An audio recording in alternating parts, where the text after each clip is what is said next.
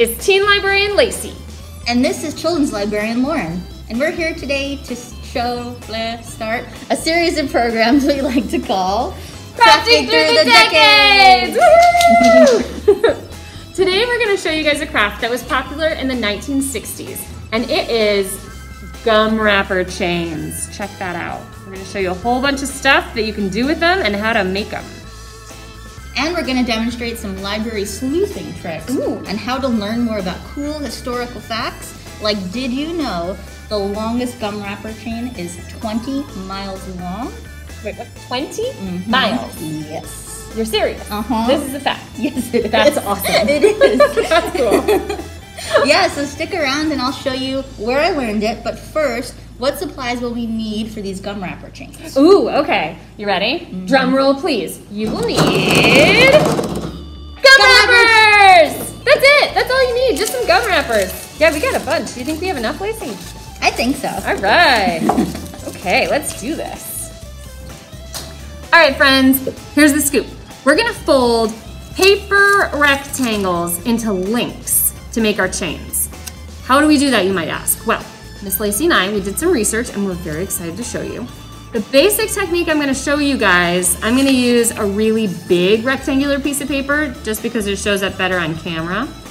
But if you guys happen to find any gum that comes in a wrapper this big, please let us know because I would be very excited to see that. Okay, so basic technique, here we go.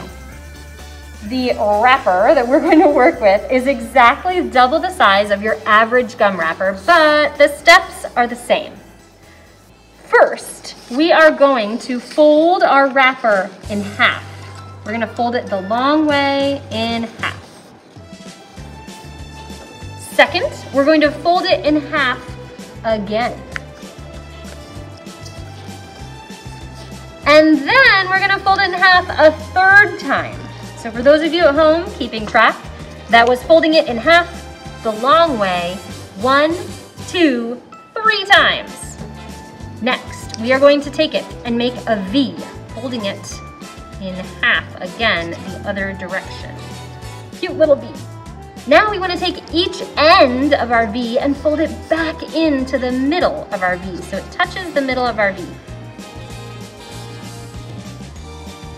Once we do that, we're gonna fold that V back up again and get the cutest little bunny ear loops.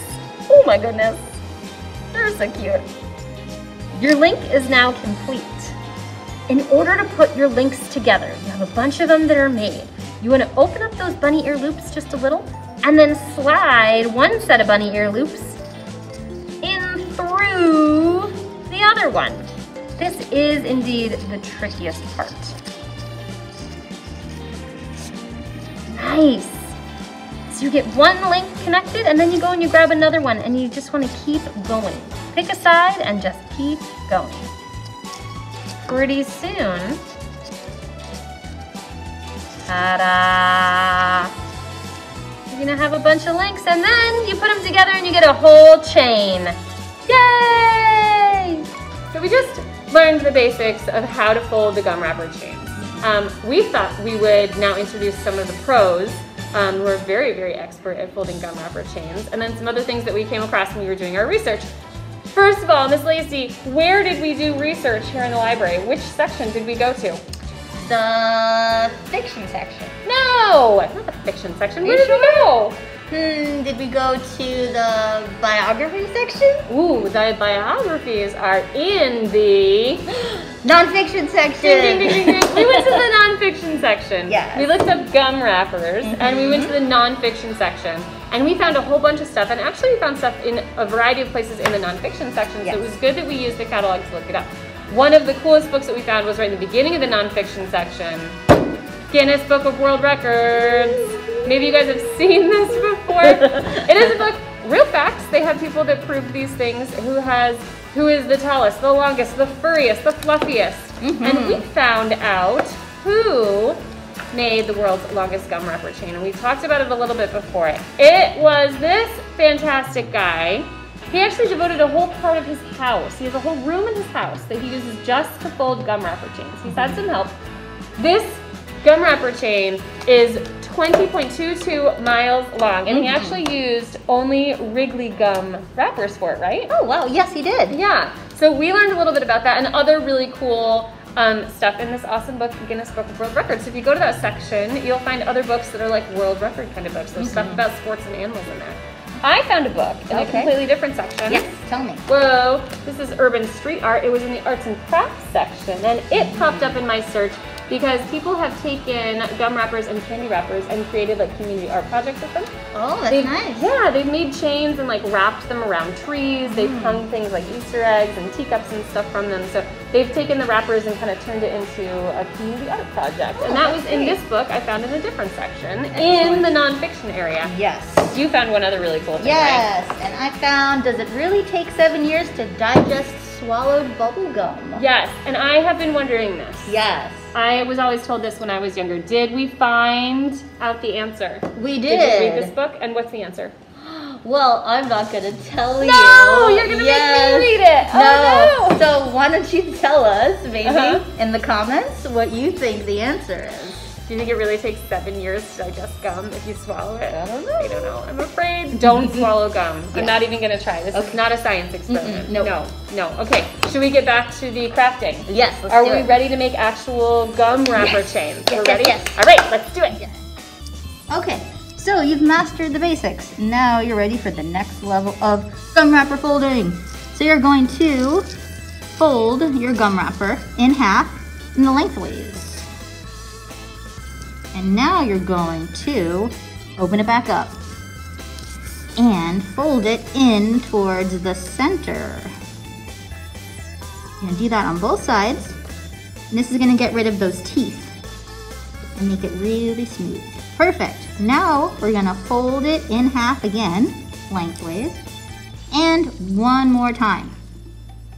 This is gonna get really hard. Yeah.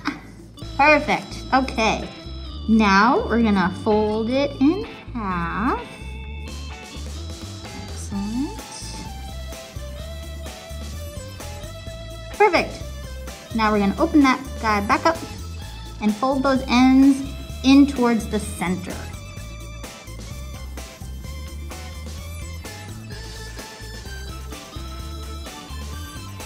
Alright, and now we're gonna fold it one more time into those bunny ears, but this time they're gonna be cute little baby bunny ears.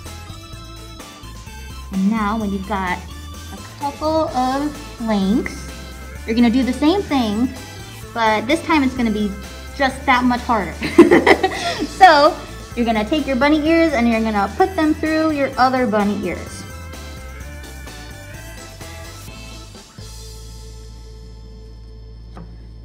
Yes! Yay! Excellent!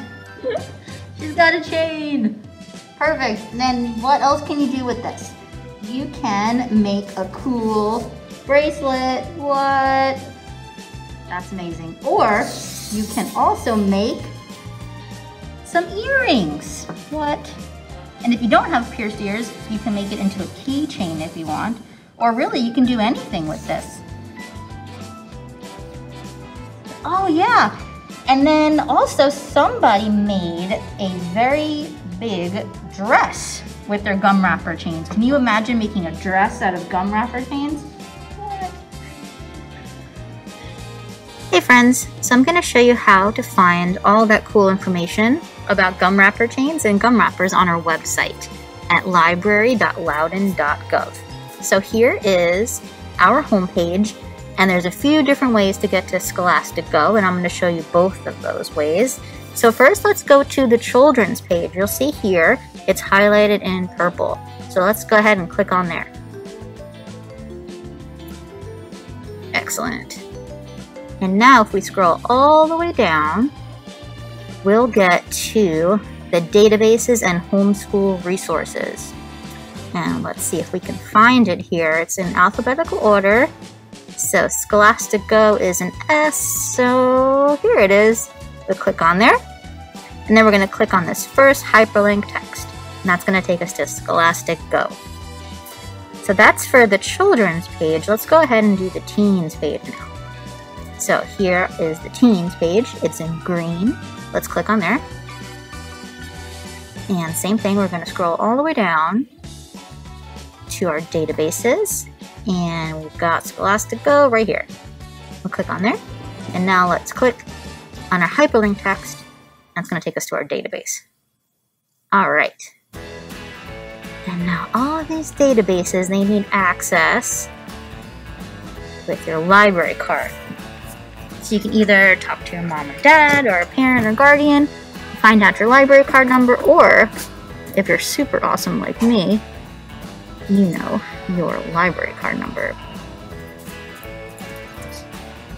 And then you're going to do your PIN, which is your 6-digit birthday. And then log in. And let's go ahead and start. So we're going to look up, how about some chewing gum? So we've got up here articles, images, websites, stain removal treatments. And you can scroll down here. And the cool thing about Scholastic Go is that it'll tell you the reading level. So we've got yellow for grades 5 and under, green for 5 to 8, blue for 8 to 12, and if you're grade 11 or up, that's level 4, but you're welcome to read any level you want, really. So let's go and find one here. How about, let's see, ooh, peppermint. How about, let's just go to this first one here, chewing gum. And we've got our article here that tells us all about chewing gum.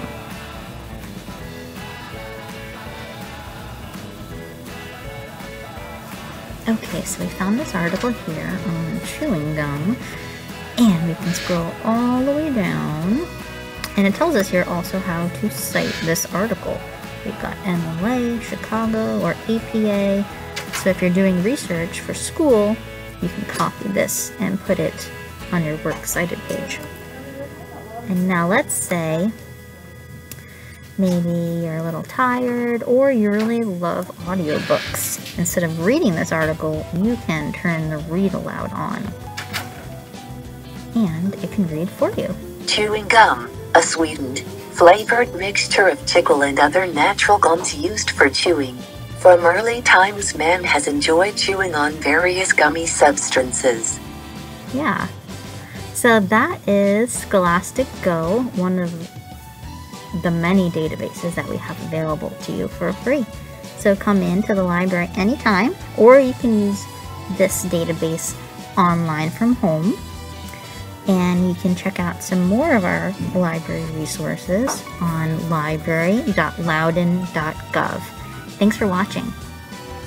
And thank you, Liesl, for hand modeling. Aren't her hands great?